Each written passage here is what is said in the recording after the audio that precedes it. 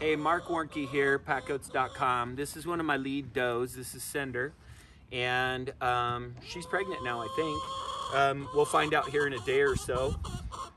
My thing is, I don't like to have, babies are born approximately 150 days after breeding. And right now it is early November, and that means, nice. That means we're gonna have babies in March and April, and that's when I like to have them in here because it's starting to warm up. When it's too cold, it's just too cold. And so we don't breed till late October, early November, and then we find that our babies, it's not as high risk if I'm not there to help with the birth because it's not too cold. And so one of the questions that people often wonder about, well, is how do I know when my doe, whether my doe is pregnant? Well, you can blood test them, and in fact, you can have that done at the same time when you test for CAE, and that is what we do just to confirm it. But the best way is when they come into heat and they're around wethers. All the wethers tell me when my does are in heat. And then you can also see over here, my buck pen is separated by only this fence. So when one of my does is in heat, they're here in the morning wagging their tail. They got a wether, which is usually merciless, who's right on them.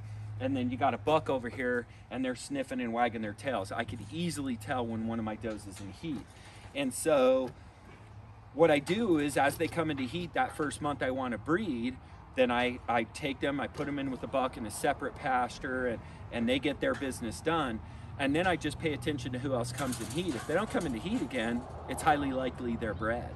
And so so far I've only had one doe out of 11 we're breeding this year not get bred, and we just bred her again the other day. So that's how I do it. It's pretty simple. If you have a couple of wethers around, they'll tell you when your does are in heat because they have enough testosterone where they're still trying to be their boyfriend and do all that stuff. You'll see them mount does. You'll see the doe flagging their tail and being available and hanging out, and all the boys want to hang out with her and they're battling. It's really easy to see who's coming into heat, and then you put them with the buck and you're ready to go. And if they don't come in, I believe it's 22 days later. I can't remember for sure, but I don't ever track it in terms of that. I just pay attention to, they should come in again in about 3 weeks. And then if they do, I know they didn't get bred. And if they don't, I know they got bred. So that's how we do it, and that's how I suggest you do it. Hope you find that helpful. Marc Warnke, PackGoats.com. Now remember, we have courses on everything you need to know about raising goats. Meat, dairy, milking, how to have babies, how to raise a baby goat, pack goats, all that stuff. Those are in courses.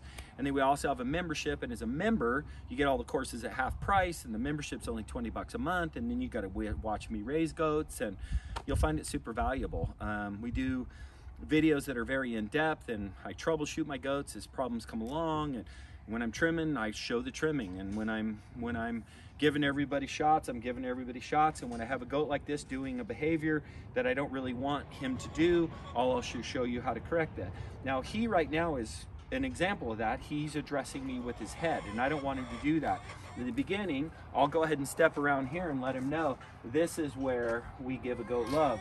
When he always wants to address me with his head, then I won't let him do that. And so because of the camera and because of the focus trying to do that part right, I let him interact with me with his head, but normally I never would.